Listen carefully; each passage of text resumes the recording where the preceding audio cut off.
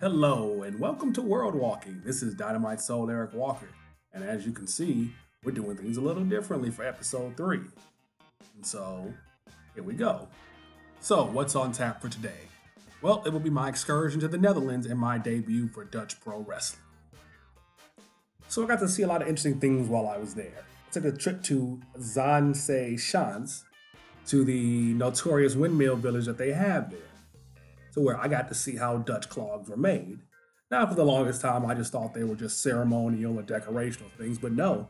Turns out they were used for everyday things, including work clogs. Horses had clogs, and then all the different ceremonial and amazing designs that you come across, including the immaculate diamond clog. And to see a pair get made from a wooden block to a finished clog was an amazing process. And there were just multiple ones on the wall you could just buy in your own size to take home, as well as the numerous types you could see in the village, including the giant ones you can try on for size.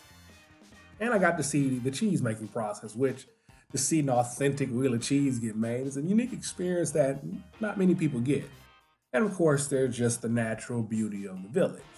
For instance, the Cat Windmill is the only windmill in the world that still produces paint. Now, unfortunately, the donut shop that I intended to visit while I was in Amsterdam was unfortunately closed over the weekend. But I still got to debut in country number 9. And let me tell you this, Dutch Pro Wrestling, top rate organization.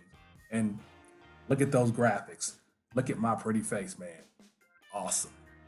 And in regards to my match, I did manage to apply what I learned in Denmark, and that is to be wary of my surroundings during multi-man matches.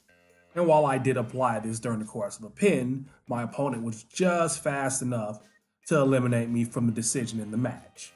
And there it is. Another country down, plenty more to go. And so I will see you next time.